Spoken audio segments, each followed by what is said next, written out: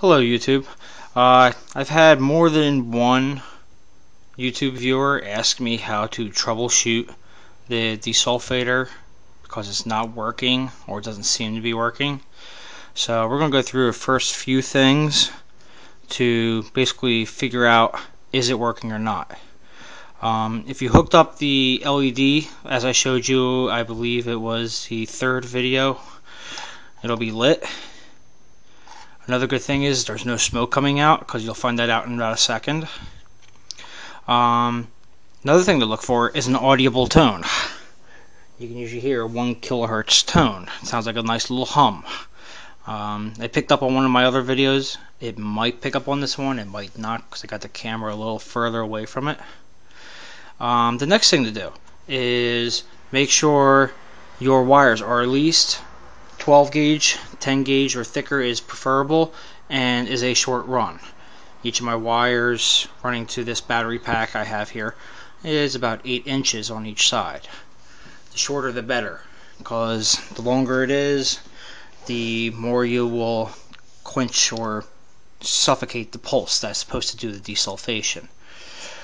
The other thing is, make sure your batteries are at least a minimum of 11.5 volts. So we'll test our ports, and you'll see this battery pack is rusting at 12.71 volts. So the battery's got enough voltage to power the desulfator and work. Next thing is, make sure you have the right voltage going to your 555 timer chip. Make sure you use the D-timer chip that I specified, because there are many variations of this. There's a lower powered version and a higher powered version. You need the higher powered version to drive the MOSFET correctly. To make sure this has the right amount of power, anything, I believe it's from 5 to 15 volts. We take pin 1 and pin 8. And see, I got 6.4 volts if I can get a good connection. There you go. Which means the chip is getting the correct amount of power through it. Another thing to check is make sure you have your resistors and your little setup for capacitors set up correctly for the 555 timer, so it's setting out the correct pulse to the MOSFET to turn it on and off. The way to do that is to make sure your meter has a hertz and duty cycle. Turn the backlight back on. And first thing, we're going to check the hertz. Remember, this is a 1 kilohertz design.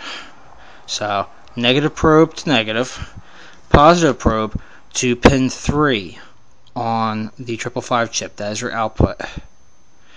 And you will see we have 1.2 kilohertz, which is actually just a little bit higher. And the chip runs nice and cool, so we're not overheating it. So this design works pretty good. We'll also check the duty cycle. The original design is about 5% on, 95% off. So when we read this, again, negative probe and positive, you see we're running about 7% on. So it's running a little bit more than the original spec, but everything runs in the correct temperature range, and the inductors are not saturating for being on and off a little bit more. So this runs a little bit better than the original spec. That's why this works really well. One other thing you can also check, once we switch back to voltage and turn the backlight back on again, is your output pulse. This will show what your voltage spike is before your battery absorbs it. I gotta turn this camera around just a little bit so you can see where my little part is. And if I also show on the diagram real quick, I might have gotten this wrong on one of my other videos.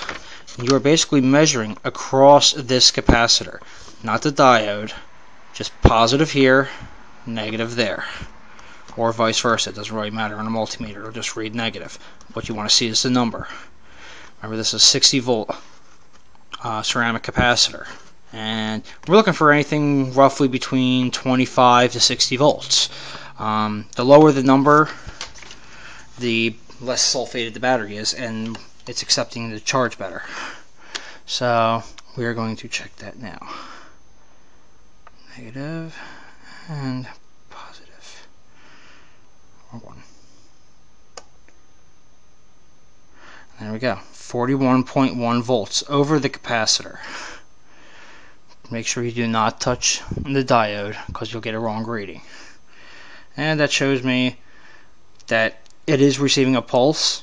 If you wanted to make sure that your battery is also being desulfated over time, you would check this voltage probably about 2 days in from a desulfation process to see where your initial voltage runs, and then check it once a week and watch it slowly drop.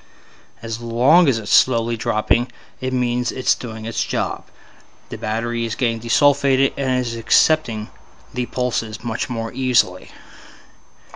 If you have any other questions, feel free to leave it in the comments and I will get back to you. Thanks.